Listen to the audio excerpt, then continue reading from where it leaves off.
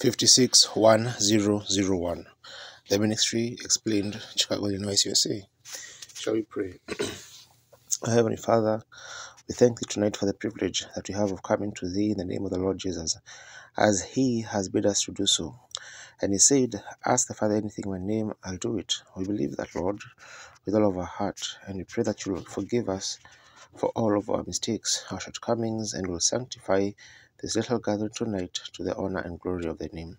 We ask it in the name of Thy child, the Lord Jesus. Amen. Be seated.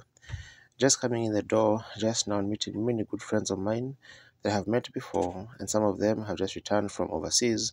Brother Duplessis and his brother Rasmussen, another bosom friend, and Claire Hutchins, many of the others that was greeting me at the door in their way coming in. It just makes me feel real good to see them all back again.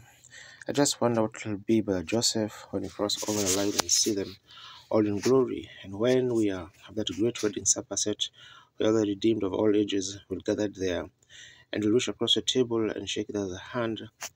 Wouldn't that be a wonderful time? We're looking for with a great anticipation for that time. Now, yesterday I had 2 sermons preached to you yesterday, and you were very patient with them. So I'm thankful to you that you had grace enough to come back on a Monday night. So I thought tonight it would be good that if we give all of our time tonight to gifts and the working of the miracles and divine healing, just a little talk before we have our prayer line. And then Brother Joseph called me up today and he told me he wanted me to preach for you, or teach rather, tomorrow afternoon at 2 o'clock. And if the Lord doesn't change my mind, I want to teach on the signs of the time we are living. If the Lord willing, tomorrow afternoon at 2 o'clock. Is that in this auditorium or the church auditorium tomorrow afternoon at 2 o'clock at the Philadelphian church? And tomorrow night, I thought it good, you just been so hard for me to teach the American people from understanding that you don't have to lay hands on people. They just been taught that all their life. So they just believe that. And after I leave Thursday night, Mr. Osborne coming in, Till Osborne, a marvelous brother, was a powerful ministry, and perhaps others who will be there here, and that I seen advertised in the paper, and I'm trying to think of that little fellow's name now. Hicks, Tommy Hicks, and Ogilvy is to be in the meeting. Brother Joseph Bose says, Brother Hicks and Brother Ogilvy, thank you, Brother Joseph. Brother, I could remember Brother Hicks coming, but Ogilvy, and so they're to be here, and they are men who pray and lay hands on the sick. But being its home here, in the home church, and my home school, and the Lane Tech here in Chicago, I think tomorrow night, God willing, we'll just have a little line of laying on hands and praying for the sick.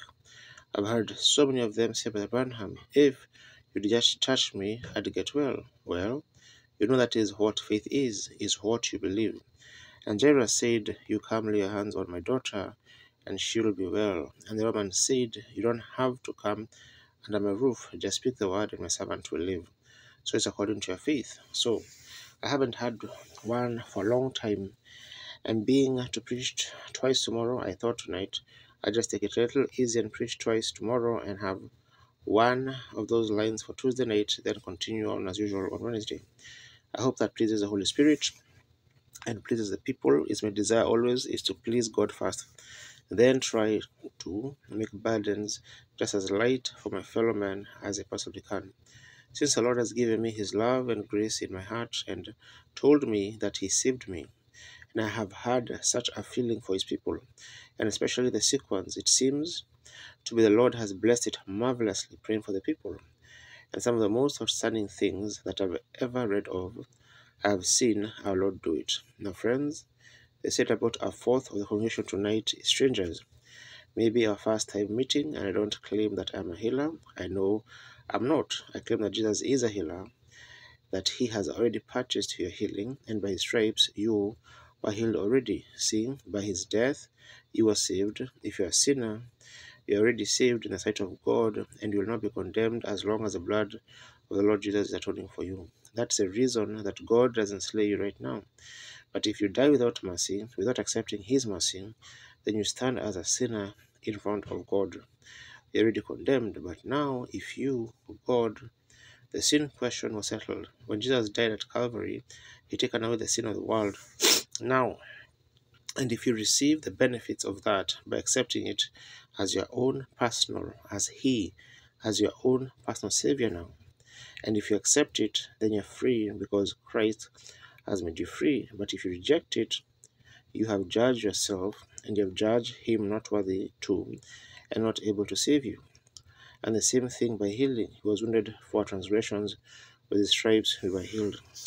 Now God has set in the church gifts, and those gifts God set in the church, and I know is probably Presbyterian, Lutheran, myself a Baptist, and so then you wonder, then why we all gather together under one fellowship like this? Now, I don't miserably despise Baptists, Methodists, Presbyterians, or whoever that doesn't agree with me on Scripture.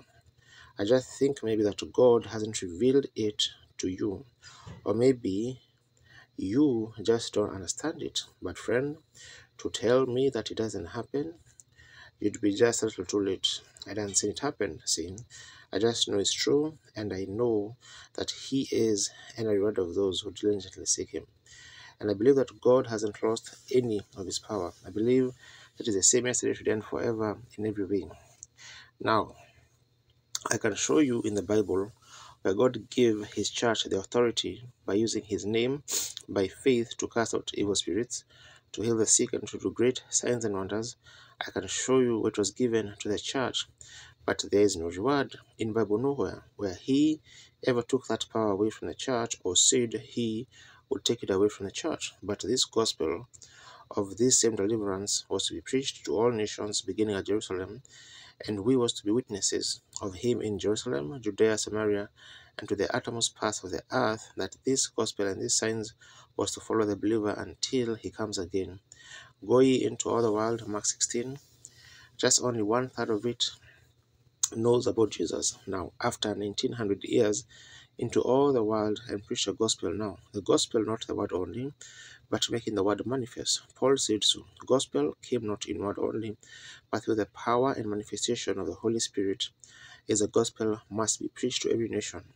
And these signs shall follow them that believe. Now, we just can't cut that out. We've got to face it. That's right. We've got to face it. And now, many times today, I know Christian friends that there's been many mockeries made out of those things. We can expect that. If there wasn't any mockery, why? There wouldn't be any. But we have, as long as you see there's a bogus dollar, remember that dollar was made off of a real dollar. When you see somebody impersonating a Christian, just remember there's a real Christian that he's patterned off of somewhere.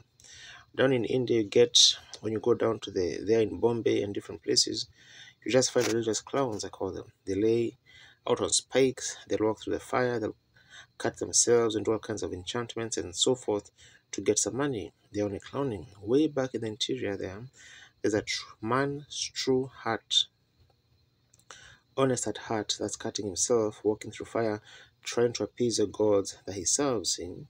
But this out on the side is a hypocrite to that heathen worshipper, but he's only trying to make money out of it. And we have men today that goes through the land, and now not only evangelists who pray for the sick, but all around. And we have people in our churches who impersonate each other. Try to say now, because she did it, I will too. Because he did it, I will too. That's hypocrisy.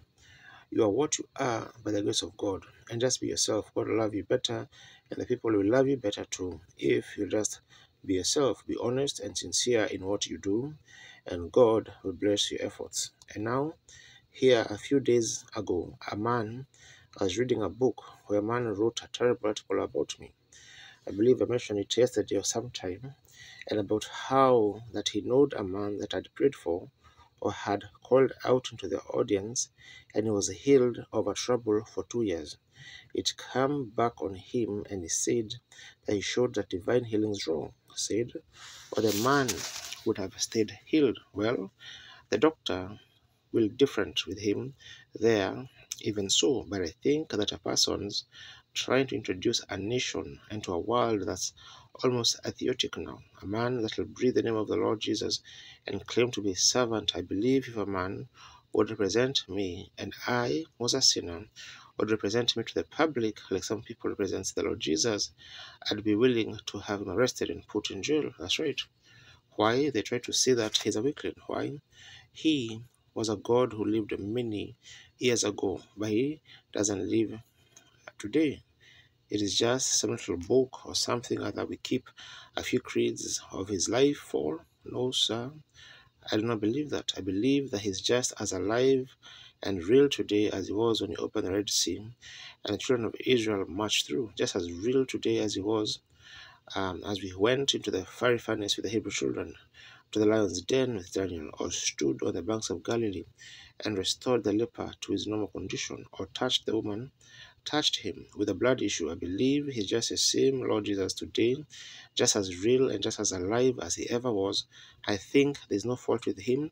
The fault's in us. I think there's where the fault is. Now let's get the fault out. Now it's like I said, if a doctor, a good doctor, though he'd have to cut you if you got a cancer, let's cut the thing out, get rid of it. If you got a tumor, let's operate and get the thing out. If it's a bad appendix going to burst, take it out. If it does hurt, let's get rid of it. And if old unbelief and selfishness and denominations are absolutely blinding us and separating brotherhood and the fellowship of Christ, let's get rid of the thing and get right with God and get out into the harnessing and serve the Lord. Now in the book it's taught over there that God has placed in the church 5 ministering spirits. First is apostles, prophets, teachers, evangelists, and pastors. Those gifts God places in the church sovereignly. Now, those gifts God places in the church. Then when you become in the body of Christ, then there's 9 spiritual gifts that goes in every local church body. And those gifts are gifts that you pray for. To pray for the gift of speaking in tongues or the gift of interpretation of tongues. All these are the gifts that goes into the church. Pray for the gifts of healing and pray for the gifts of miracles and so forth. That's the ones that you pray for. And the Spirit comes on and works in each local assembly too in the perfecting of the church. Now many times we have misjudged that, went over the mark and so forth. And that's what caused it. But we expected, if it wasn't that way, I'd think there was something wrong with the program because it's Satan trying to upset it, you see. So look, we believe that. And I believe to you Methodists and Presbyterians here tonight, I've seen many things since I've been in the Pentecostal realms that I don't agree with. That's right, I've seen plenty of it, but what of it? I think one of the most gallant men that I spoke to in a long time was Louis Petrus of Stockholm, Sweden. One day we were riding out in a car, and he said, Billy Graham sat and rode in there. It was when Billy had first started in evangelistic service, and we were talking, and he said, "How long have you been Pentecostal?" I said, "Ever since I received the Holy Ghost." And he said, "Wasn't you the Baptist first?" I said, "Yes, sir." He said, "So was I." And he said, "I seen them tearing up the furniture and taking over the chair." They said, "But I knew they had something, and I went with them so I could bring them back." Oh, I love that. I said, "Brother Petrus, just a moment, let me write that down. I want to keep that remark. I went with him so I could bring them back." Now, when I come into the Pentecostal people, I found one was a oneness, and one was a two-ness, and one was a three-ness, and one's baptized this way and that way, and one was this, and one was that. They were broke up in one assembly, and one united, and one this. And you know what I did? I didn't join with any of them. I stayed free from my dominations and stayed between them so I could love them all at the same time and bring them together. That's right, see? Because they are all brethren and they are all good men, good women, they are brothers and sisters in Christ. So therefore, I've never drawn a line, no matter what the man was, what he believed, that didn't make it who he believes is. What I'm thinking about is the Lord Jesus. Now, if it's true that Jesus Christ, the Bible said in Hebrews 13:8, that Jesus Christ is the same yesterday, today, and forever. Now, the Bible says he is. Then if he is, then you can only interpret it one way, and that you might try to place something different. But the Bible said Jesus Christ the same. just partially the same. He's the same, see, yesterday, today, and forever. And he has to be the same in principle, the same in power, the same in attitude, everything just like he was. The Bible's wrong. Is that right? The Bible's wrong. Well, then we'll find out if he is the same today. Now, this little talk before I read my scripture in a few moments, then we're going to go right into praying for the sick and just make this a great night of praying for the sick, and then tomorrow afternoon, the preaching. Now, I want to ask the newcomers something. If he is the same yesterday, today, and forever, well, what was he yesterday? That's what I want to know. What was he yesterday? And if we can find out what he was yesterday, then he will have to be the same thing today. Or the scripture is wrong. Is that right? The scripture is wrong. Now, Methodist and Presbyterian and all of you, let's just lay it down and look at it and see if it's right. If he was yesterday something and he isn't the same today, then the scripture is wrong, and truly he died, and the Mohammedans is right, and the rest of them, he is dead and buried, and his disciples stole him away, and that settled it. He's gone forever. Now, that if he isn't the same, if this book, if one word in it is wrong, to me it's all wrong. It's either every bit right or it's all wrong. If one scripture is not inspired, then to me there's none of them inspired. A person is a good man or is not a good man, true? And that's the way God is. He's still God or he's not God. And this is his word, and he's duty bound to his word, or either this is not his word, and we are all wrong in the Bible. But I'm so happy tonight to know this as a poor, illiterate man. But yet I'm so thankful to know this, that beyond one shadow of doubt, I know that this is his word, and he's just the same, and he's alive tonight, and all other gods are failures, and there's no other God outside of Almighty God and the Lord Jesus Christ, which is his Son, was God made manifest in flesh. They, and it is true, and by God's grace, through his divine gift, we can prove that beyond one shadow of a doubt. And then what kind of people should we be when we see that proved to us? When Jesus promised when he was here on earth. Now we'll watch him as he goes in his ministry. Just for a few moments, this is for the newcomers. As he moved in his ministry, we find out he wasn't born a king, or he was a king when he was born, not an earthly king, he was a heavenly king, and he wasn't received when he was born by the earth. No true messenger, listen now, no real true messenger to this day, or no day at any time has ever been received by the world. No messenger of God has never been received by the world. And may I say this a little stout now, never did the ecclesiastical system of this world ever receive God's messenger. Think of that. Through all ages, when men mix their ecclesiastical systems and God sends his messengers, they have condemned him. Jesus said, which one of your prophets has your fathers not stoned? Which one of them? See, sure, they are always condemned when they have the message of God, because it is contrary to man's thought of God. Man tries to make his own theory, see, and he can't do it. And we have to have people who will go after such cause. As my father used to say, it takes all kinds of people to make up the world. And we've got them. Now, when he was here on earth, let's follow him just in one book.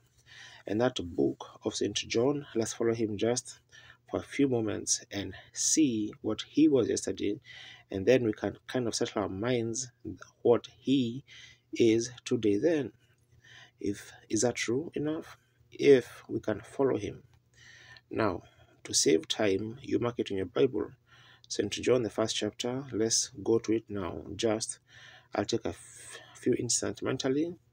You, of course, each one of the writers wrote the same thing, and maybe if they never wrote it, they had wrote the same instant, but maybe if you stood here and seen something and someone stood over here, it might be just a little different, but it is the same instance.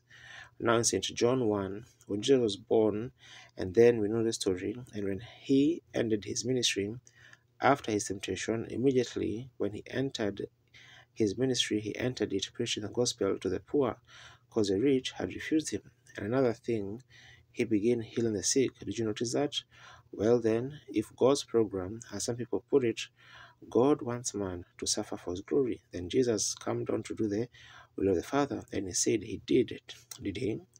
And why did he heal those sick and afflicted then? If he came to do the will of God, who makes them sick? The will of God says, man today, that God makes people sick so that he can show his glory in their patients.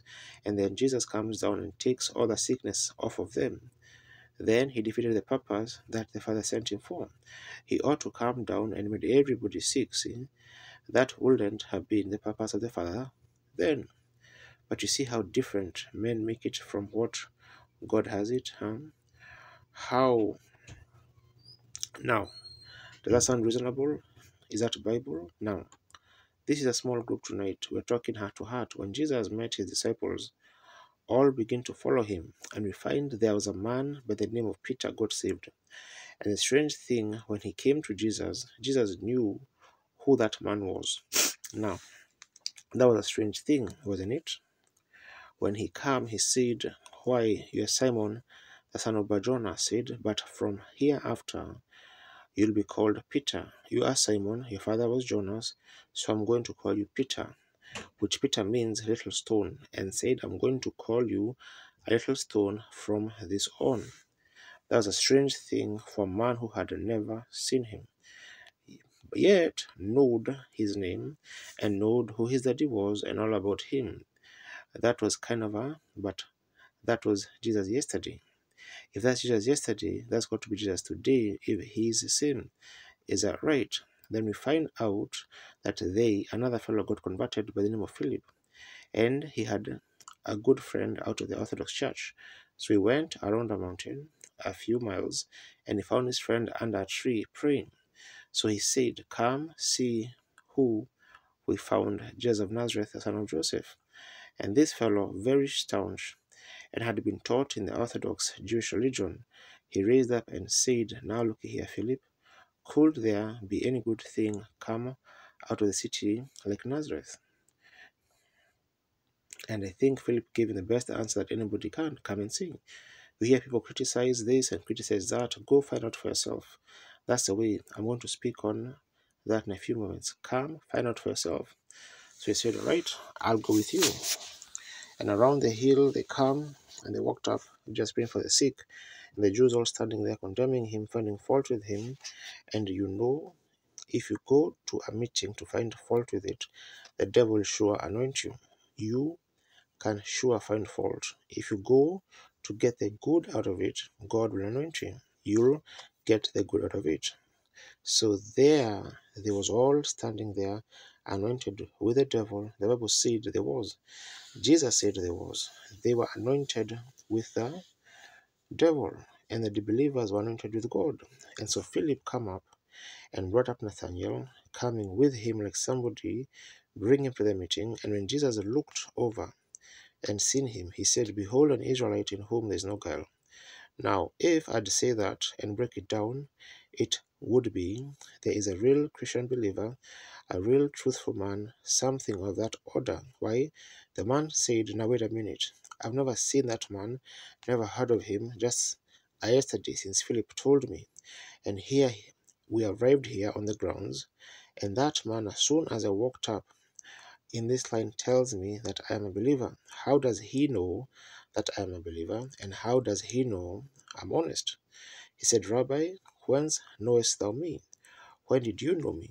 Jesus looked at him a moment and he said, "Before Philip called you, when you were under the tree praying, when Philip came up, I saw you." Why? He said, "Rabbi, the Son of God is the King of Israel." That was the true Orthodox believer. Jesus said, "Because I told you this, that I saw you under the tree over yonder, I know you as a good man. I never seen you in my life, because I told you that. Do you believe me?" "Yes, Lord." He said, "You'll see greater things than this then. Come follow me now."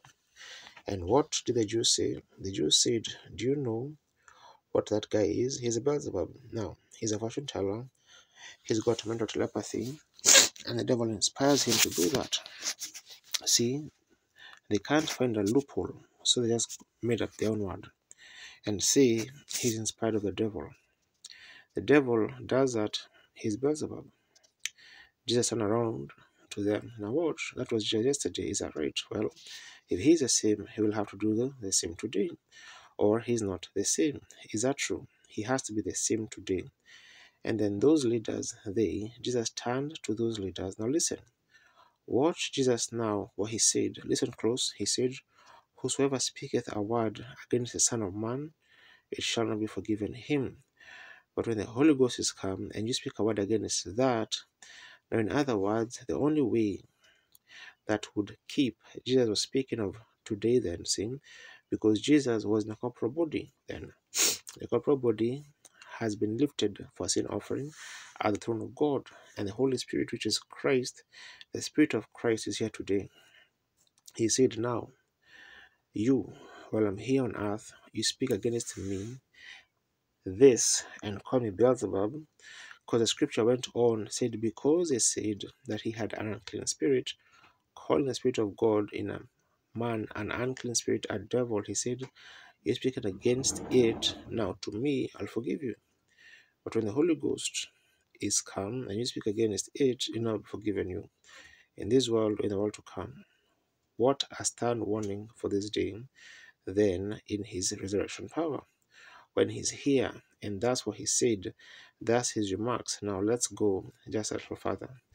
A few days later, he's going down to Jericho. And he goes right straight from Jerusalem to Jericho. If you ever visit Palestine, but he goes up around Samaria, he had need to go to Samaria. Wonder why?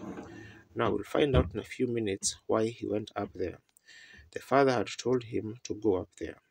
That's all the way up around the mountain this way, instead of going down, but he went up to Jericho. Not to Jericho, but to Samaria, pardon me. And he sat down by a wall and sent his disciples away. When he sent them away, out came a woman of Samaria, and said, Jesus looked at her. He was a young man of about 30 years old, 32, and he said, woman, bring me a drink. And she said, it's not customary for you Jews to ask with Samaritans such. We have no dealings with one another, and you are a young man.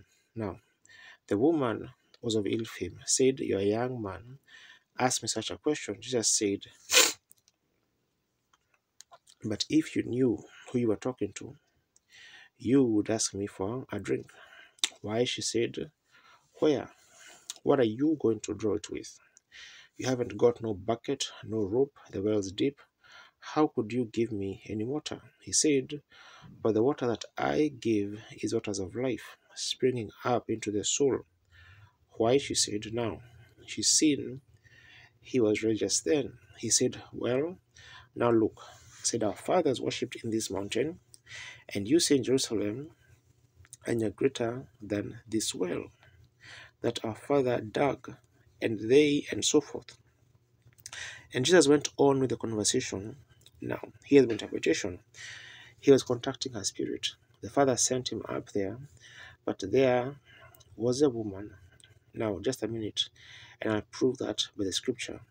And he found what her trouble was. He said, go get your husband and come here. She said, I don't have any husband. He said, that's right, you got 5.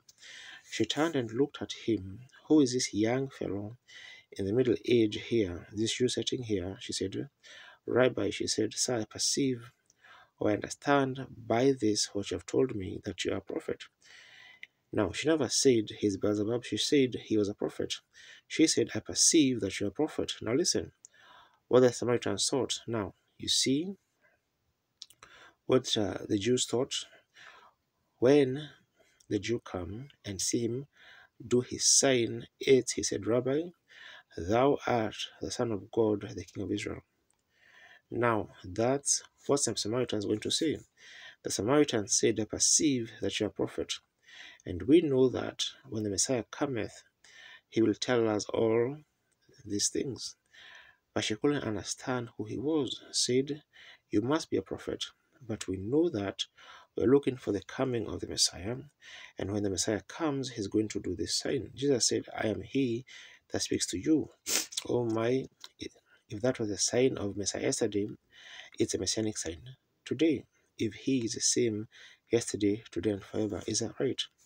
A woman, a few days after that, he was passing through a crowd, going to heal a little sick girl. And the woman touched his garment. She said in herself, "If I can touch him, I'll be made well. He's a holy man, and I believe him to be just what he says he is." She touched his garment, and she ran back and hid herself in the crowd. Jesus said, "Who touched me? Who touched me?" And everybody, she and all of them, "Nobody. No, I never touched you." And Peter always, with his boldness, he stood out and said, "Lord, how could anybody tell? Everybody's touching you. And why sayest thou, Who toucheth me? Why stop the procession as you're going on, standing here saying, Who touched me? Who touched me? When everybody is just loving around you and everything." He said, "Yes, but I got weak. Somebody touched me with faith." That's the way today we are lolling around the church and calling ourselves Christians, but I wonder where the faith is that brings the virtue. See, calling ourselves Reverend and Doctor and Bishop and I just wonder where the faith touches at, Holy Father and so forth. Oh my, we love great names and titles, don't we? Jesus said, "Your brethren." But anyhow, we don't. We sing our anthems like we were the angelic choir and an overtrained voice with that hold a note till you're blue in the face. That's not singing. I like this real good singing, like I had sung on the platform tonight, a brother from Sweden, and them singing "Down from His Glory" is my favorite song. And to see people who touched me, everybody denied, but Jesus looked around over the crowd until he found where that was flowing from. That strength was coming. He found that little woman and he told her, "Your faith has made you whole." And she came and fell at his feet and worshipped him. Now, if that was Jesus yesterday, he's got to be Jesus today. Is that right? If he's the same yesterday, today, going down in St. John 5 now, going down to the pool of Bethesda, he came to a great multitude of people, thousands laying there, lame, halt, blind, withered, waiting for the moving of the water. And Jesus, a few days after that woman touched him, went right down through that bunch of people. And people say he was full of compassion. He was, but godly compassion. Not human sympathy, but godly compassion. What a difference certainly is, like the two kinds of love. One's affectionate and the other is divine. And so he passed down to that pool like this, would be in this hole here, this pit. And there laid thousands of people laying there, lame, halt, blind, and withered. Many historians have told us the great pathetic sight who stabbed one, another trying to get in where the angel came on the water. And Jesus passed through that and went bare, afflicted and blind and found a man laying on a little pallet, laying there, that had absolutely prostate trouble or something. He had it for 38 years. It was retarded. He had that trouble when I was a baby, see. So you can just think of that difference in the age.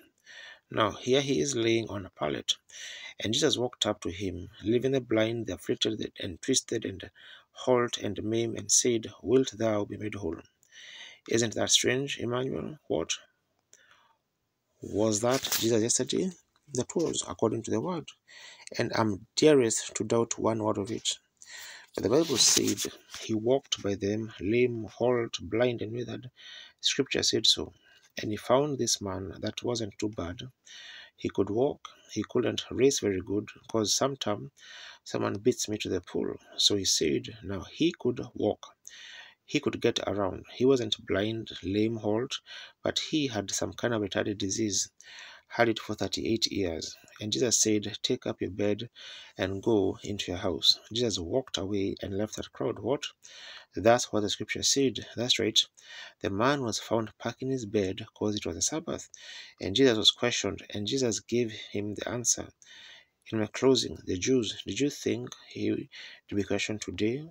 Do you think today, if Chicago would say, Mr. Branham, we understand you, pray for the sick, so we are going to empty every hospital and put them out here in Soldiers Field or whatever the place is out here from these big stadium places, and we're going to lay all the hospital cases all around here, everywhere.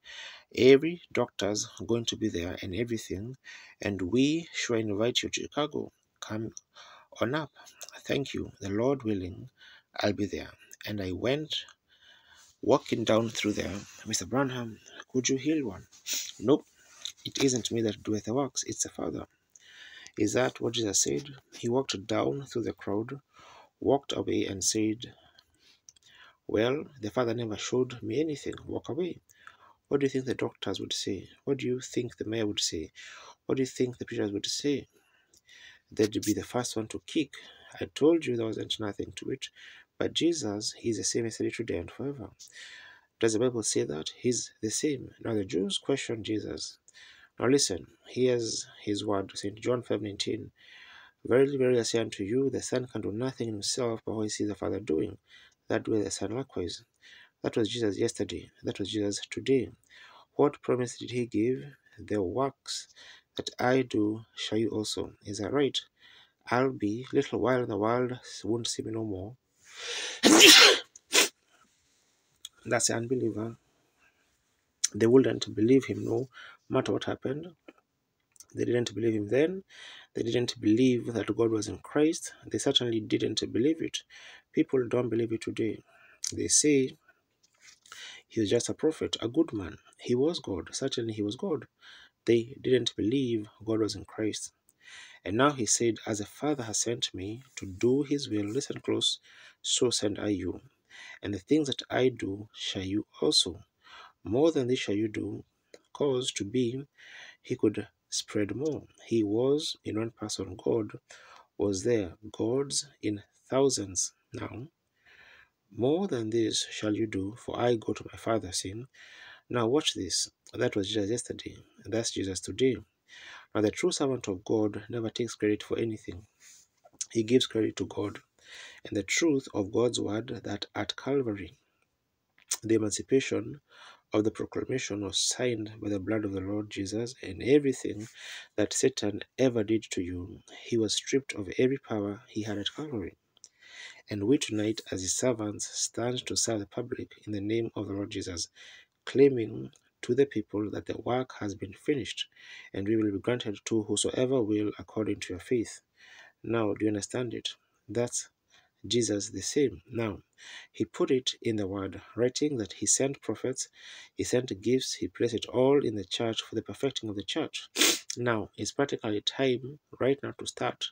And I'm going to make one little quotation from the scripture here for just about 10 minutes. We're going to start and put all the rest of the time in prayer for the sick. It's found in St. Matthew, the 7th chapter, and the 42nd verse. And I want you to listen real closely now. That for the newcomers, this is for all. Now listen what Jesus said. He's speaking to his disciples and to the Pharisees and Sadducees and so forth. The queen of the south shall rise up in the judgment with this generation and shall condemn it, for she came from the uttermost parts of the earth to hear the wisdom of Solomon. And behold, a greater than Solomon is here. May God add his blessings to the word. David one day sitting in the presence of Nathan the prophet, and he said, is it nice for me to live in a house of cedar, and the ark of my God be an tent? And Nathaniel or Nathan, being a real prophet of God, but you know, the prophets are just men that's anointed time after time by the Spirit. They are eagles who go up and foresee things. They can't go up on their own power. An eagle can't go up on his own power. The wind has to pick him up, and it takes the Holy Spirit wind to pick the prophet up.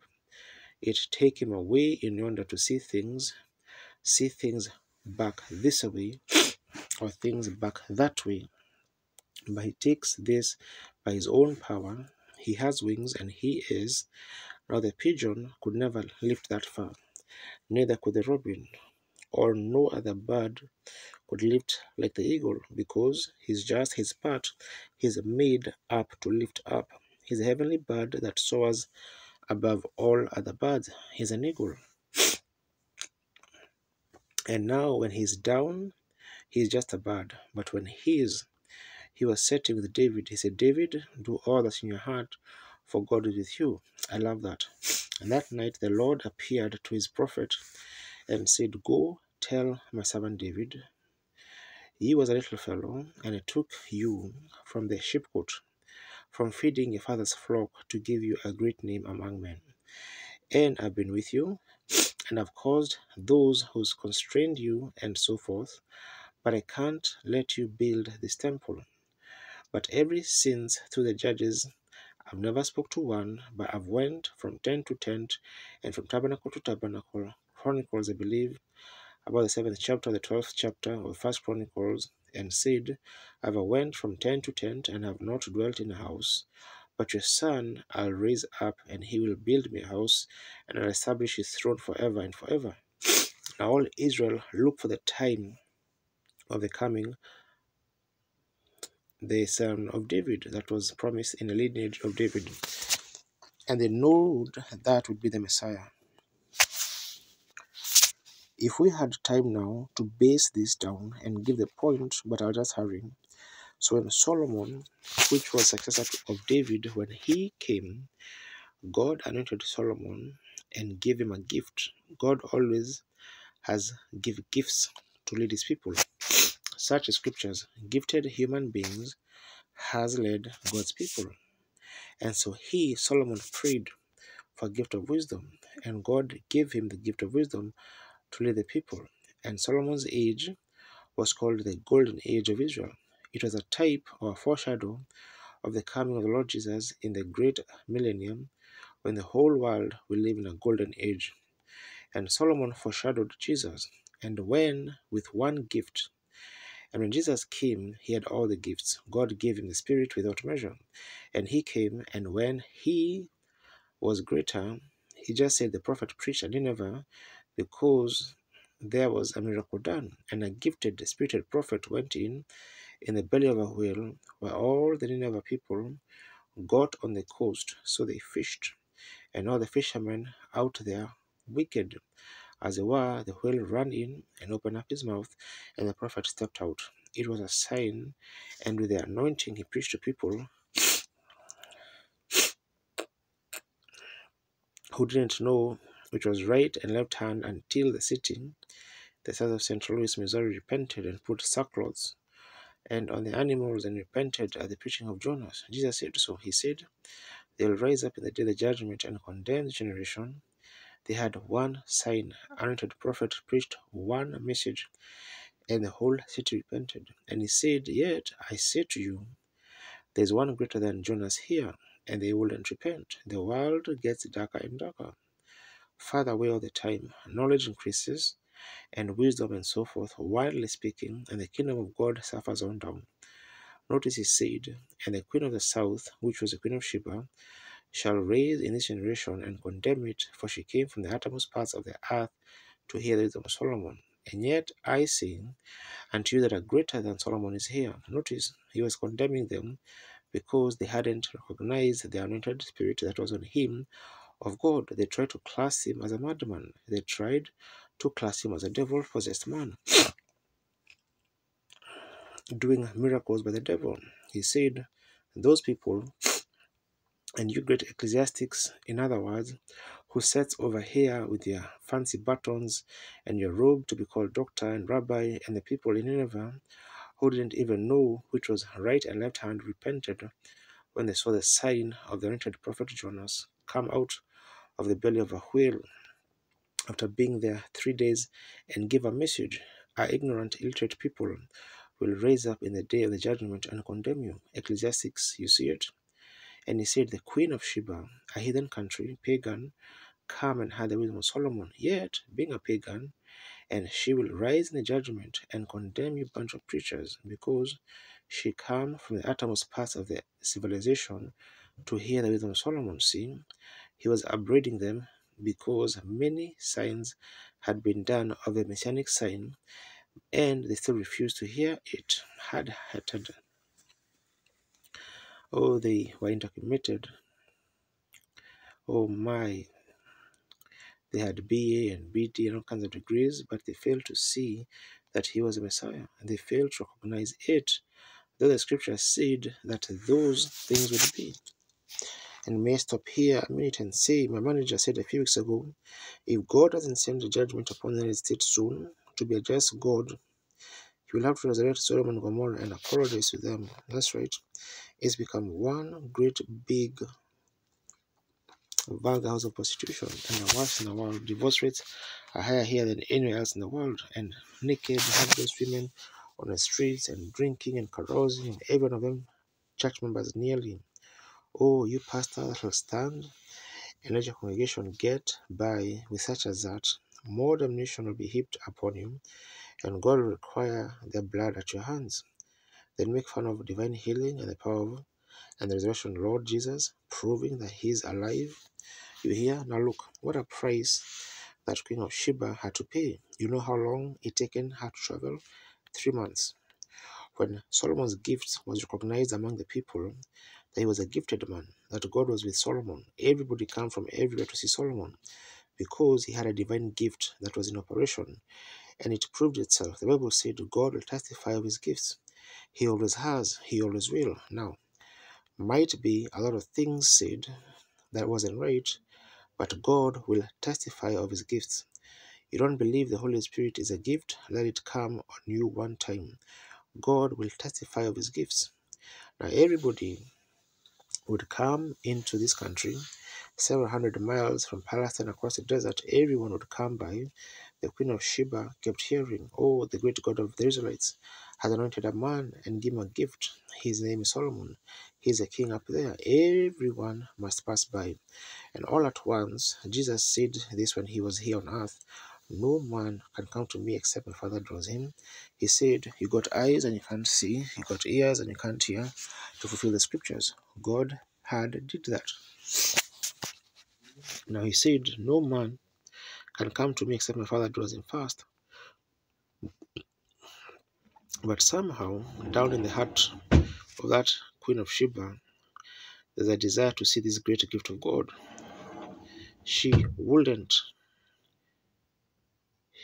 take the other man's words, but she wanted to see it for herself. That's just exactly what Philip told Nathanael, said, come and see for yourself. One will criticize it. Don't take what somebody else says. Come see for yourself. The scripture says, taste and see the Lord is good. Try it once. A boy one time eating an apple, where an infidel was debating that there was no God. The boy peeled the apple, quartered it, and put it in his mouth and started eating. He said, what do you want? He said, I want to ask you a question. And he said, what is it? He said, is this apple sweet or sour? He said, I don't know. I have not eaten it yet. He said, that's just what I thought, and went back and sat down. How do you know? Taste and see. Give God a chance. See if he will take it and give you glory for your misery. See if he will give you happiness for your gloom. See if he will give you health for your sickness. See if he will give you the Holy Ghost for your theology. Try it and see. Taste and see. The Lord is good. Let's give him a chance. And the queen said, I'll go see for myself. Now, I want you to notice what a sacrifice. When you come to see God, you don't just come on a flower bed of ease. You have to come. You have to make a sacrifice. It's a sacrificial way. It's a way of death. You have to die out to come to him. You have to forget all you ever known in order to learn of him. Empty out that he can fill us. Don't mix it now. You have to empty out. So look what she did. She got a caravan of camels. Not only that, but she came with gifts. She said, if that's true, I'm going to bring gifts. And she loaded it with gold and spices and cinnamon and costly ring. And she set out a 3 months journey through a hot, burning desert. Would you pull that kind of a sacrifice to see a gift of God in operation? Just wonder tonight how, if she's going to condemn us. Some won't walk across the street, but she went 3 months with slow camels, a lady. And look at the perils was in the way. Them deserts was full of robbers with all the treasure on. How that the robbers could have surrounded her and took her life, but she was willing. There was nothing going to stand in her way. She laid aside all of her theology. She came with an open heart, and she came the rough, hard way. She came to see if the gift of God really operated. And she came, and when she finally arrived, she walked up to the palace. Solomon greeted her. Now, she didn't come just to stay one night. She came to stay till she was convinced. But we'll go one night and say, oh, I heard that guy speak. I've seen this preacher. Oh, I know about Ava. Oh, his own idea. See, you don't even give him a chance. God ought to work on that hard heart and all that stuff that's been piled into you. He's got to get that out fast. Get you emptied out before he can ever get to you. She unpacked the camels and so forth and fixed the beds and got ready. She was going to camp a while. She was going to stay at the meetings. She was going to be convinced that it was neither right or wrong.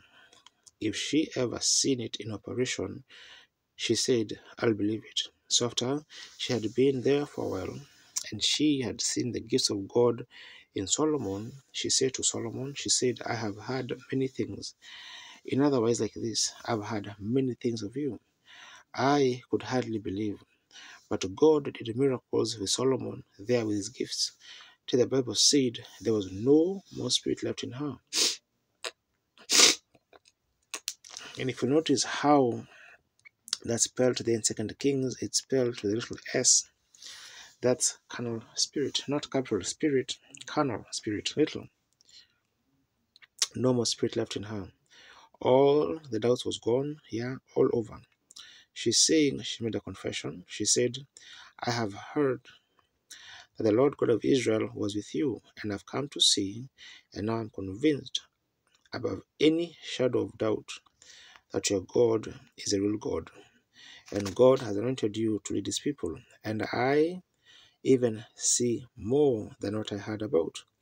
Jesus said, she'll rise up with these generations and condemn it.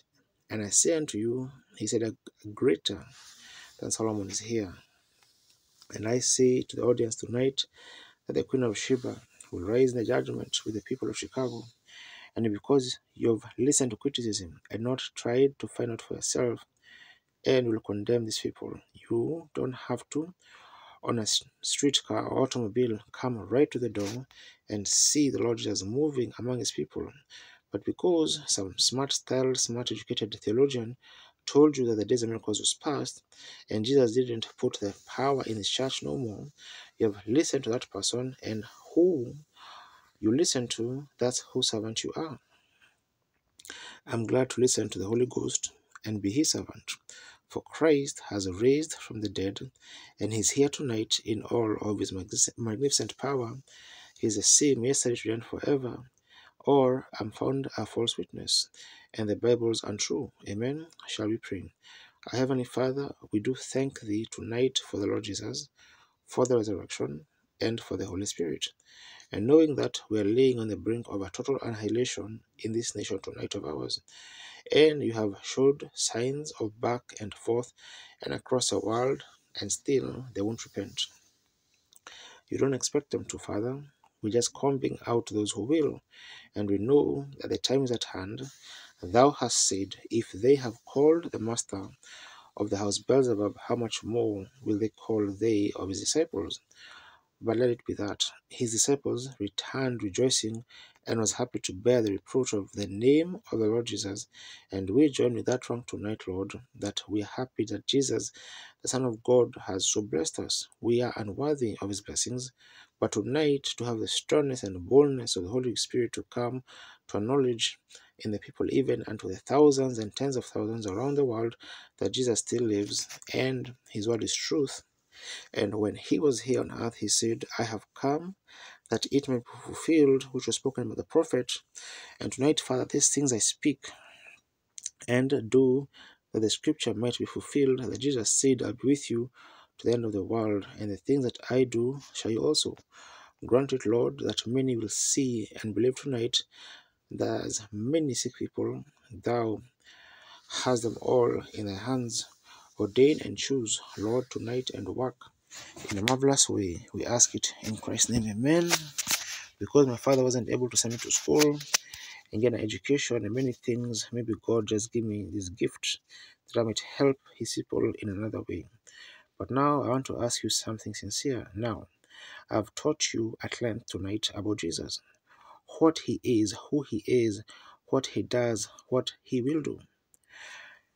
Now, if you will come to this platform and show every sign that I spoke of tonight, right here at this platform, that he did, will you, everyone, you newcomers and all. Now, your first time is here. Would you, with all of your heart, believe that he still lives and reigns? Will you do it? Raise your hands now. Thank you. Now, trust that he will. Now, remember, friends, all I'm saying, and making a statement is all by grace.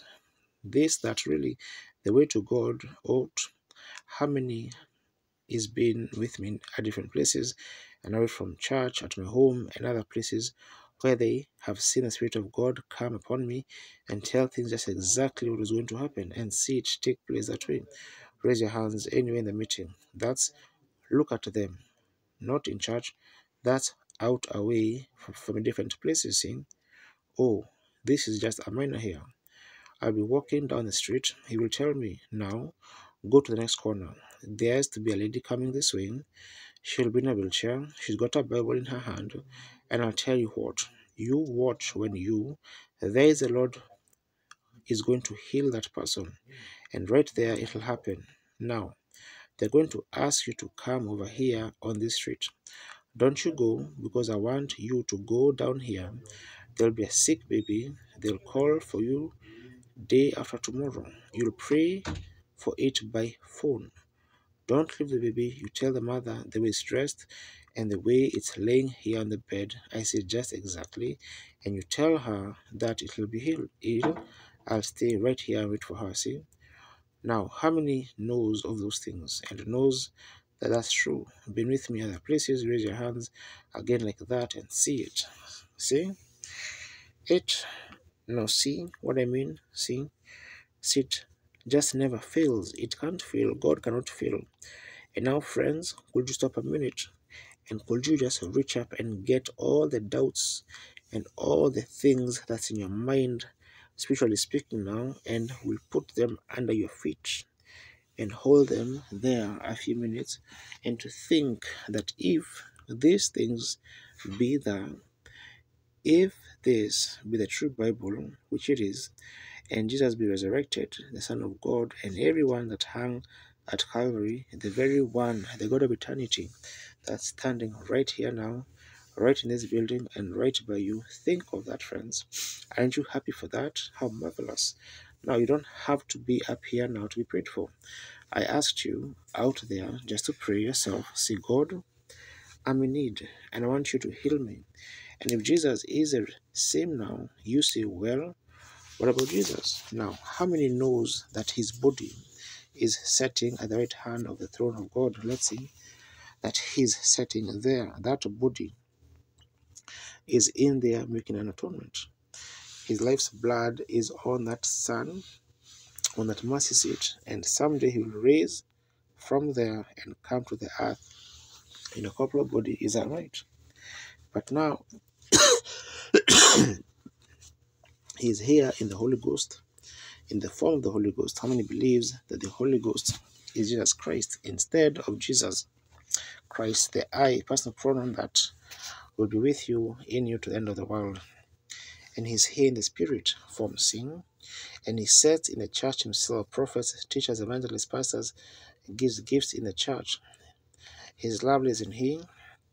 Now, if that's what he does, and the only thing you can do is, the only thing I can do is yield myself, just yield, just get myself out of the way and just let him say it. Is Billy, is Brother Wood, if you will, come here, lady.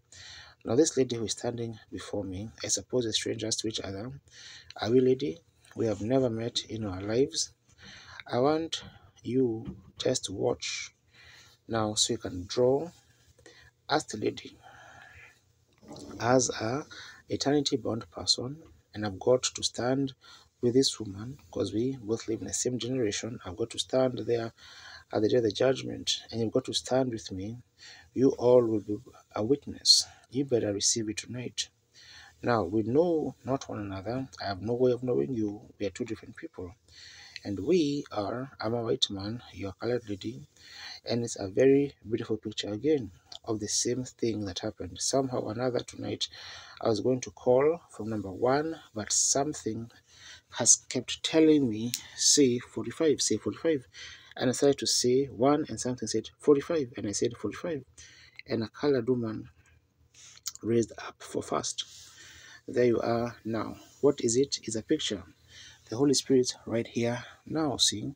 It's a picture to show you, people, that Jesus, the same yesterday, today, and forever. Here, he was a Jew. The woman at the well was a Samaritan, a different race. And there was a racial segregation. And here's the same thing tonight. White man, colored woman. And then the Jew said to the woman, said, bring me a drink. She said on the segregation laws, in other words, was asked, how do you Jews have any dealings with us? It's not custom for you to ask such a thing as that, see? Oh, it was awful, but Jesus let her know right quick. There's no different. We're all creatures of God, regardless of our colors, but here it is. And Jesus talked to her a few minutes until he carried the conversation, till he found what her trouble was. Then he told her, and what did she say? Why? We know the Messiah will do this when he comes, but who are you? Are you a prophet? He said, I'm the Messiah. Now, if that was his sign, then it has to be a sign tonight. You believe that? Lady, now as an eternity-bound person, being a priest at length, and a person that got to meet you at the judgment, and the audience here, there's nothing undercover. That's right, God doesn't do things undercover. He does things out in public. And by the grace of God, I don't say he will do it. I may have to say, well, lady, I'll pray for whatever is wrong with you and let you go on. I may have to do that if he doesn't anoint me.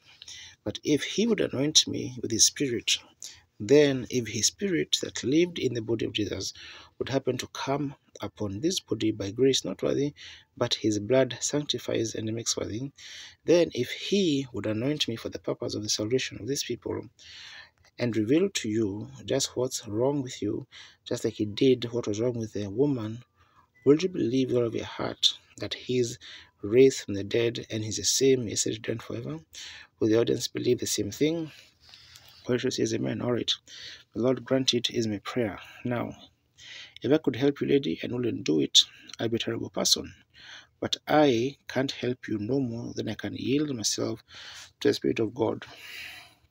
But seeing now, as the Holy Spirit gives the anointing and you're conscious that something's going on, that's the Holy Spirit. You're a Christian, you're a believer, yes. Your life couldn't be hid now. See that you feel at this time. Actually feel it working in you, and standing between me and you is a light. It's the angel of the Lord, the same spirit that met Paul on the road down to Damascus, a light. They got the picture of it. Did you ever see the picture of it? You see it in my books, and where it had it in Washington, D.C. That's just exactly what's moving on you right now. You're a nervous woman, that is right. You're bothered with a nervous trouble. You've got a lot of sorrow. You've got something on your heart that's real bad, and it's concerning someone, a son. That's right, isn't it? That son is a mental condition. Isn't that right? Does Jesus still live today? Amen. Certainly, that's him standing here now that knows you. Not your brother, it's him. Will you believe him now? Will you believe him, audience? Our Heavenly Father, feeling the dove come sailing down from heaven, standing here to anoint and to help we poor and other creatures. And here stands this our sister in Christ tonight, being the first one to walk up here to display her faith in thee. She is someone who is suffering Just now, Lord, thou knowest all about it, and she herself is suffering, and the humility of my heart, and with all of my strength and soul I pray that you will give to her the desire of her heart, and in confirmation of the word, which you said, these signs shall follow them that believe. If they lay their hands on the sick, they shall recover. And this I do in Jesus' name, amen. Now, report to us, sister, you, their condition. Find it, even as you have believed, and may the Lord grant it. You love him. Now, just a few moments to get a few of these people up here. How do you do, lady? Now let's everybody be real quiet, be real reverent, and we don't know just what he will do. Someone in the audience touched him just then. That's right. There's a woman. She had a thing around her arm, one of these things that the doctor squeezes and blows up. Just a moment. She's here, just the same as the woman who touched his garment. That was on the end of the row. High blood pressure. That's right, isn't it, lady? If that's right, stand on your feet. The colored lady here with a little tie on, is he still just today? The lady with no card, no nothing, just sitting here, and she touched him. Now, sister, the Lord bless you and give to you the desire of your heart. And as Jesus said to the woman, go in peace. May God reign with you. Amen. It's just simple believing, having faith. If thou canst believe, all things are possible. Now, sister, you're a white woman, and I'm a white man. You know, we come, God's no respect of patterns. Did you see what he did to the colored lady just a few moments ago? Now, he can do the same for you. And now, I can't do nothing for you because I'm just a man. But I can yield myself to the Holy Spirit, and by a gift that was chosen before the world ever began. You believe that? Yes, gifts and callings are without repentance. God told the prophet Jeremiah, before he was even formed in your mother's womb, I ordained you a prophet over the nations. Now, your conscience that something's going on right now. Isn't that right? Just since I looked to you and you looked to me, there's been a strange feeling, like a real sweet, lovely feeling. If that's right, raise your hands to the people, see, because between she and I there stands that light of God standing by. Now I see a darkness of a shadow of black behind her. The woman is extremely nervous because she's shadowed by death. That's a tumor. That's malignant. That's right. Between you and I stands life and light. You can't doubt that. But what something's here that knows you, is that right? Now, walk up into light and accept the light, the Lord Jesus, and accept healing, and the tumor of cancer, life will go from it and you live. Can you believe? Do you believe that Jesus Christ, the Son of God, lives and is here to help you now? Will you come forward just a moment that I may lay my hands on you? Lord yours.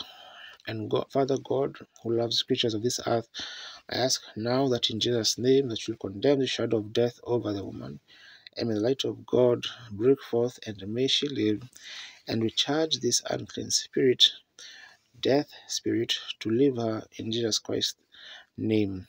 Lord, it was written by your own disciples that you said, in my name they shall cast out devils, and this I do in Jesus' name. Amen. Go, and God's peace be with you. Would you come ready? Have faith in God now. Believe just a moment. Don't doubt. Are you believing in the audience? Everybody, believe it. Jesus said, if thou canst believe. Now I see standing before me a white woman. She's touching the master, and she's in this audience. And she sat right down here with a red sweater on, suffering with a trouble in her chest. Frightened you when it left you. Do you need, sister?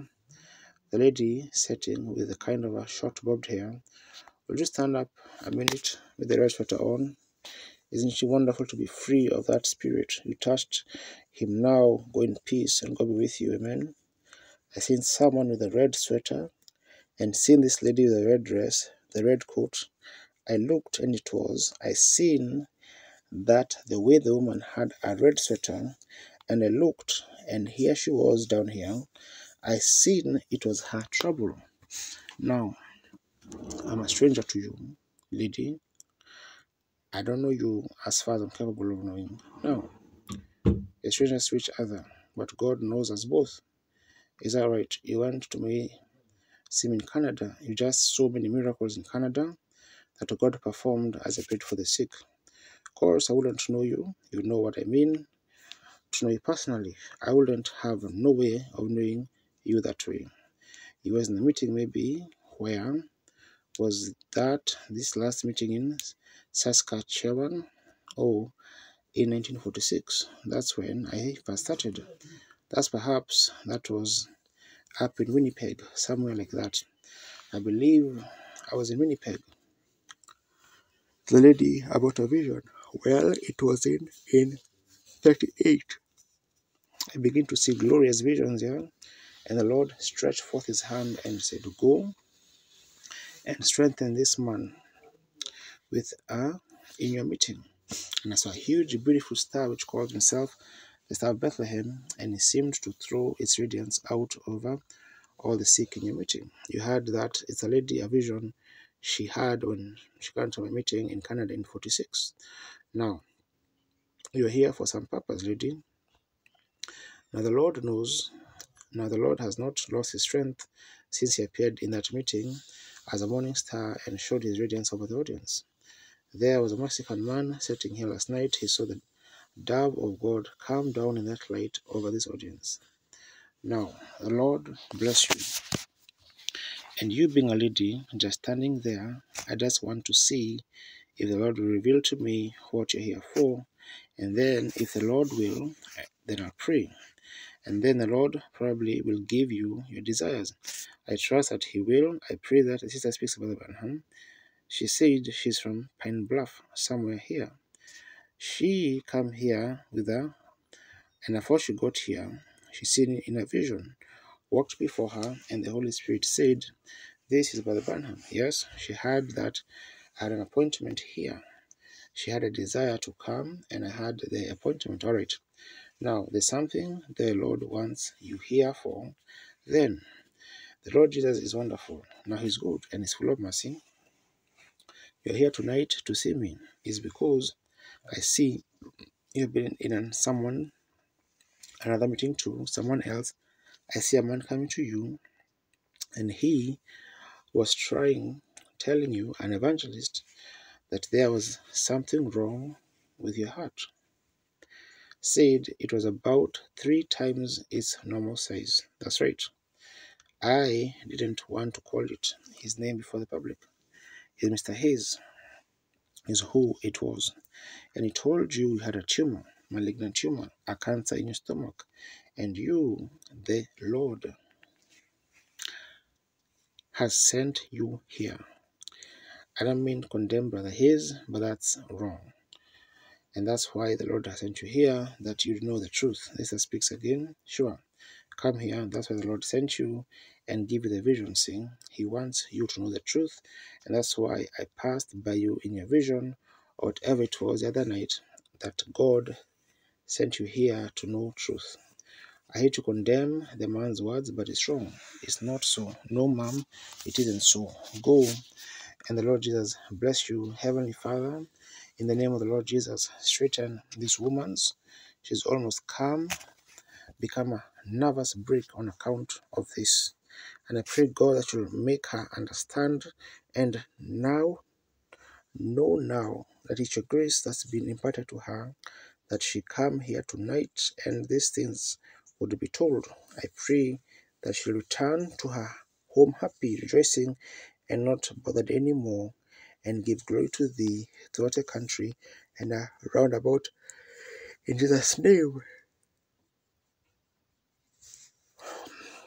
The sister speaks about Branham again. Now, you just go on now rejoicing. See how wrong he was. Now you go on rejoicing and be happy. Now, how could you doubt God being in our midst now? See, how wonderful. Would you come, lady? Now, just a few moments more, and let's this young lady standing here with the Lord answer prayer. Now, young lady, as far as I know, I don't know you. I must tell this lady this. It can't let it get by. Lady was up here. Quit. See, don't fool with that. That's for spiritualism. Stay away from that sin. I rebuke that thing in the name of Jesus Christ. Yes, that's the evil thing that's telling you that lie. You stay away from that. Alright, the Holy Spirit here just wouldn't. I didn't want to say something right out. There's many things could be said, but just in that way. Now, young lady, do you believe with all your heart? Alright, are we strangers to each other? Perfect strangers. A lady sitting right back there is bothered with breathing. Aren't you, lady? Sitting there with a little black tie on. I see you trying to stand before me, trying in your chest. Your trouble is it's left you, sister. Dear, amen. There's a lady sitting there, nowhere at all of knowing, just sitting there praying. And the Holy Spirit spoke, and here she stood here in front of me. I looked around and seeing where it was coming from, it was right there. Isn't it the Lord wonderful? If thou canst believe, all things are possible. I see a landlady before me. Oh, how wonderful. My, just a moment. She's sitting right on the end of the row. She suffers with headaches. You believe the Lord Jesus will make you well. You accept it. You can wipe the tear from your eye. You believe with your heart. Raise up your hand to Christ and accept it. All right. God bless you. Your faith touches him. Now look at that man sitting there praying. Kind of black hair, thing in front. He's got a great burden. I see a dark shadow hanging over him, wearing a brown suit and a red tie. I believe he's praying for someone. Isn't that right, sir? That is right. It's a woman, isn't it? Cancer. Have faith. Believe your mother-in-law and will get well, and she'll be all right if you'll just believe. Amen. You believe? It's your chest. That's right, isn't it? And it's some kind of a crush mashing your chest, and it's a bone, they say, laying close to the heart that causes you to smother. You can't sleep either, can you? I see you getting up and walking around. Isn't that right? Just being a terrible thing. But the Lord is here to make you well. You believe he knows you? Do you believe Jesus is raised from the dead? Well, Irene, you believe? Your last name is Young, isn't it? Your number is 7706 Howard Street from Detroit, Michigan. Now, do you believe it? Go in peace and God bless you. My sister, Lord Jesus, heal this, my sister, and make her well in Jesus Christ's name. Amen. God bless you. Go, take that handkerchief and send it to your daughter in Little Rock, Arkansas for that mental condition. And may she get well. Do you believe he's here? Let's stand and praise him and get healed. Heavenly Father, in the name of the Lord Jesus Christ, we condemn every evil spirit and heal the sick just now. Lord, I pray that you'll get great glory, and Satan, come out of these people and leave this building in Jesus Christ's name. Give God praise and be healed, every one of you, in Jesus Christ's name.